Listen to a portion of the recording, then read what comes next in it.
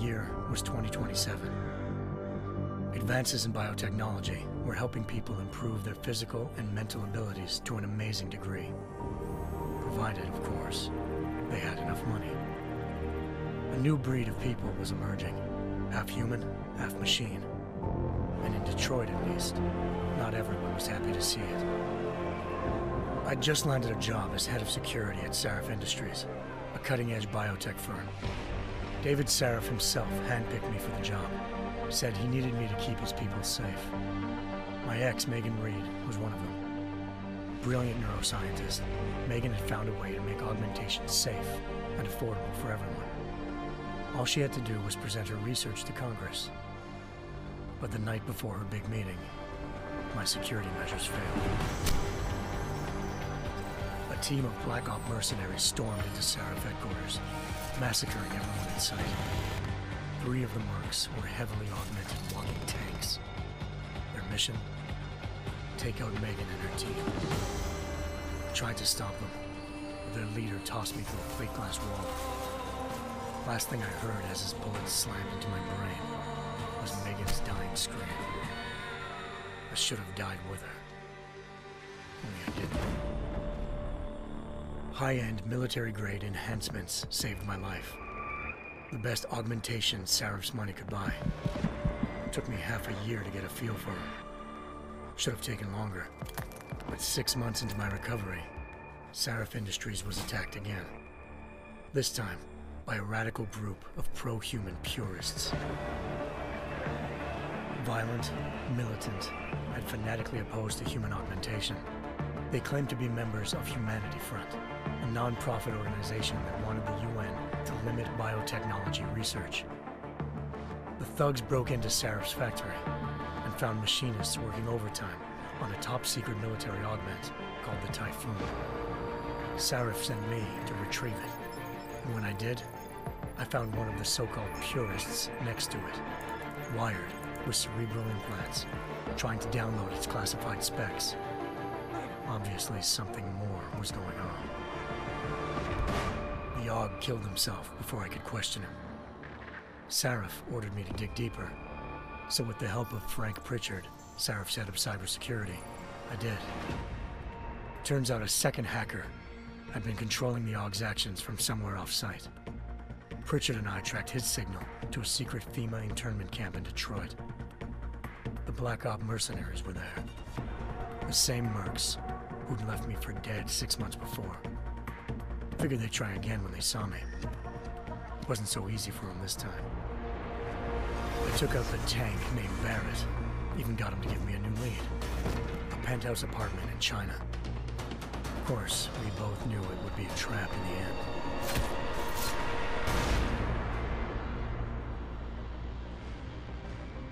Hengsha Island, China. Home to a city so crowded, they had to build a second city on top of it. Trying to find clues in Hengsha wouldn't be easy. Lucky for me, I wasn't alone. Farida Malik, Sarif Industries' ace pilot, had lived in Hengsha before. A good person to have on your side. She knew enough about the place to get me around. Malik dropped me in the lower city, close to the penthouse Barrett had told me about. Bell Tower Associates, a private security firm under contract to the Chinese government, had agents tossing the suite when I arrived. Just not for the reason I'd been expecting. Turns out the man who lived there was a criminal hacker named Van Bruggen. The same hacker who'd been remotely controlling the AUG in Sarif's factory. Van Bruggen's panicked decision to force the man to commit suicide had been a mistake. Now his mercenary partners were gunning for him, and I needed to find him before they did. Locating Van Bruggen meant playing nice with the Triads, Hengsha's organized crime lords. They had the hacker holed up inside a low-rent capsule hotel. By the time I found him, Van Bruggen had no qualms giving up the woman who hired him. Zhao Yunru, president of the Taiyang Medical Corporation. According to Van Bruggen, Zhao wanted to monopolize the augmentation industry and had hired Black Op mercenaries to destabilize her competition. Sarif Industries was at the top of her list. To prove this, I needed to get inside TYM and grab a surveillance hologram off a server. I suspected Van Bruggen was hiding something when he told me this, but nothing could have prepared me for what I saw. Megan wasn't dead. She and her 4 best researchers had been kidnapped, spirited away somewhere while their kidnappers made it look like they were dead. Desperate to learn more, I confronted Zhao in her penthouse. She claimed to be a pawn in a bigger plan, and hinted at a group so powerful it controlled global interests at a whim. Then she slipped into a panic room and hit the alarm, forcing me to make a very quick exit. I figured Zhao was lying, but part of her confession made sense. David Sarif had been worried about his people. So worried, he'd required all of them to have subdermal locator devices surgically implanted. The GPOs would have been broadcasting the day of the attack. But Zhao said a single call to Picus, the world's leader in global 24-hour satellite news, had turned those signals off. I needed to fly to Picus headquarters in Montreal if I wanted to learn more.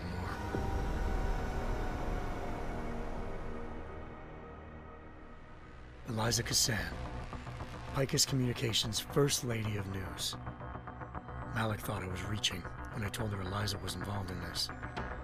The world's most famous news anchor, working with a mercenary hit squad.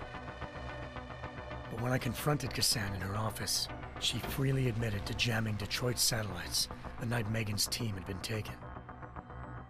Said she's just been following her commands. I suspected she wanted to say more. But Black Op mercenaries showed up looking to shut us both down. And just like that, the Eliza I'd been talking to disappeared. The Mercs were led by an augmented killer I'd crossed paths with twice before, Fedorova, a woman who'd made silence her best friend. She waited for me to track Eliza's transmission to a secret server room underneath the Picus complex, then jumped me from behind. A deadly fight ensued. I made sure she never moved silently again. With Fedorova down and no one left to keep Eliza quiet, she reappeared. Turns out Picus's First Lady of News wasn't a lady at all. She was a sophisticated AI program, engineered to monitor data streams and control what people believed. Eliza told me the Mercs had brought in a Humanity Front doctor named Isaiah Sandoval to remove the scientist's implanted tracking devices while Detroit's satellites were down. She also told me to speak to David Sarif if I wanted to learn more. By the time Malik and I got back to Detroit, tensions between normal and augmented citizens had reached a flashpoint. Riots were breaking out in several cities, and the UN was being urged to intervene.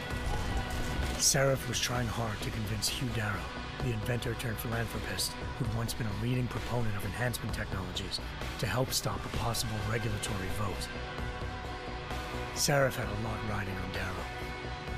Megan's discovery would have given millions of people the chance to evolve beyond their normal human abilities, and at the same time catapulted Sarif Industries to the top of the Fortune 500. According to Sarif, Megan's kidnappers knew this, and didn't want people evolving unless they controlled how it was done. He called his enemies Illuminati, and urged me to keep searching. Determined to do so, I tracked down Sandoval via America's most outspoken augmentation opponent, Bill Taggart, Sandoval's boss and founder of Humanity Front. Sandoval admitted to operating on Megan's team when I confronted him, but said he hadn't removed their GPLs. He'd merely switched them to a different frequency. Pritchard was able to trace one of the signals to China. Malik and I immediately took off in pursuit. Unfortunately, the Illuminati were one step ahead.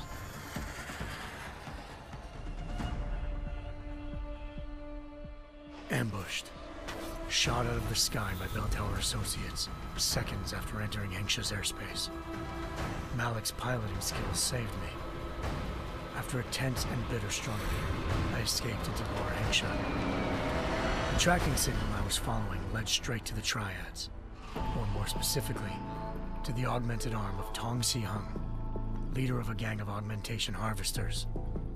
Tong said they'd taken the arm off a corpse, which Bell Tower had left at their door, meaning at least one of Sarif's scientists was dead. Maybe not the rest of them, though. Tong pointed me to a port used for human trafficking and helped me slip aboard a bell tower ship. It was sailing to Rifleman Bank Station, a military base in the South China Sea. Bell Tower was holding kidnapped civilians as prisoners there, and using them to perfect the Chiron Project, a human-computer interface that left most of its test subjects dead. My search for Megan would have ended then, if not for a mysterious ally named Quinn. In exchange for my help exposing Bell Tower, he slipped me aboard a second ship headed to Singapore and an Illuminati-run biotech facility called Omega Ranch. 3 of Serif's scientists were there, forced by their captors to create a technology capable of remotely shutting down augmented abilities. Thanks to an emergency recall notice issued by the World Health Organization, millions of people all over the world already had the biochip installed. With the help of the scientists, I tracked Megan to a private section of the ranch. There, I ran into Yaron Namir, the walking tank who'd put a bullet in my brain the first time we met. He'd teamed up with Zhao and was hoping to catch me off guard. Their little ambush didn't work. I found Megan in a suite belonging to Hugh Darrow, the billionaire philanthropist who'd Serif had called on for help. Darrow had convinced her to go along with the biochip plan by promising to sabotage the tech. As she was explaining this, Darrow appeared in a global broadcast, telling the world that augmentations would be the death of mankind. Then he activated the biochips to prove his point. All over the world, augmented people flew into a killing frenzy. Darrow had betrayed everyone, and it was up to me to set things right. To do it, I had to reach Panchaea, a massive installation in the Arctic Ocean. As I raced through corridors built by an all-augmented workforce, I saw death and destruction firsthand. By the time I shut down Darrow's broadcast, I knew the damage he'd done. Still, humanity's future remained unclear. How would the world react to this sabotage? Would people ever regain their faith in augmentations again? What would be the Illuminati's next move? Only time will give us the answers.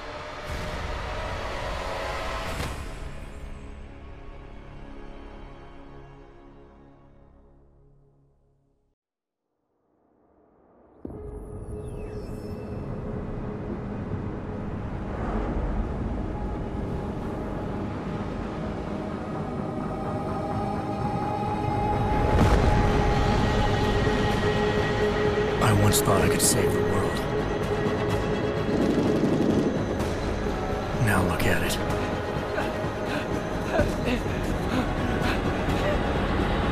In yet another augmented terror attack, 251 passengers aboard Sister Airlines Flight 451 were killed when an augmented passenger broke into the plane's cockpit and ruthlessly butchered its flight crew.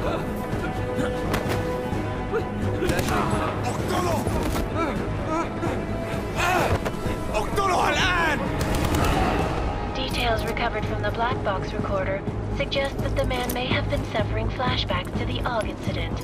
That horrible day 2 years ago when augmented people all over the world flew into a psychotic killing spree, causing the greatest loss of life in recent history. Sometimes, you just have to let go and embrace what you've become. Not gonna go all wonky on us now, Hansa, are ya? Well, if I do, McCready, I guarantee you'll never see it coming. Agent Jensen! Am I gonna have a problem with you? No, sir. No reason to assume you would. Good, because you are the only augmented operative on this team, and I intend to make good use of you.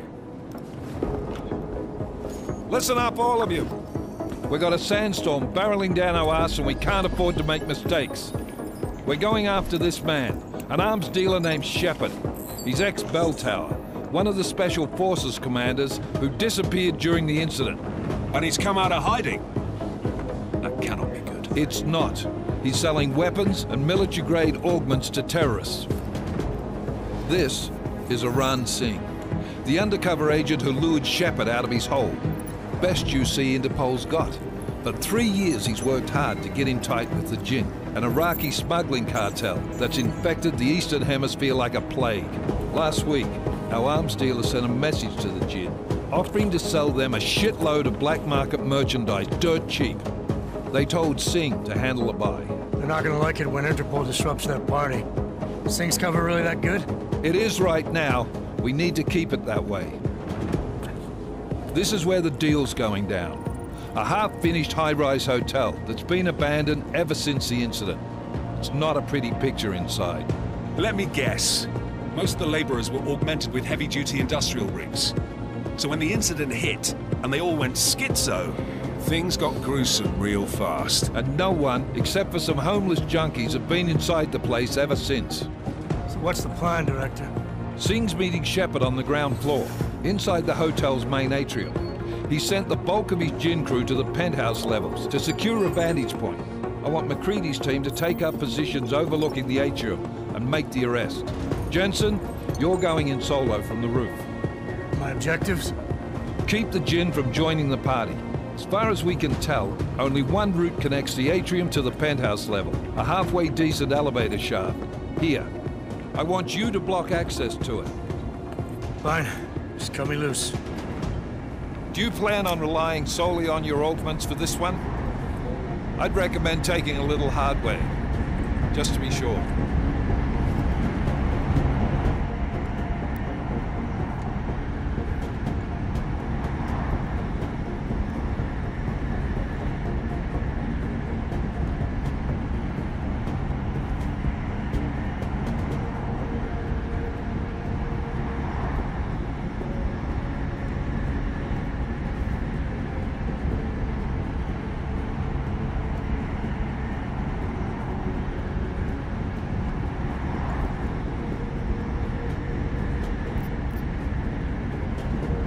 I'm not leaving my 6 exposed. Give me something lethal.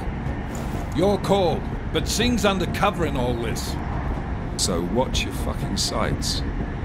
What about range? There's lots of wide spaces and high ceilings in there, but a number of tight and constrained rooms too. So it's a crapshoot, really.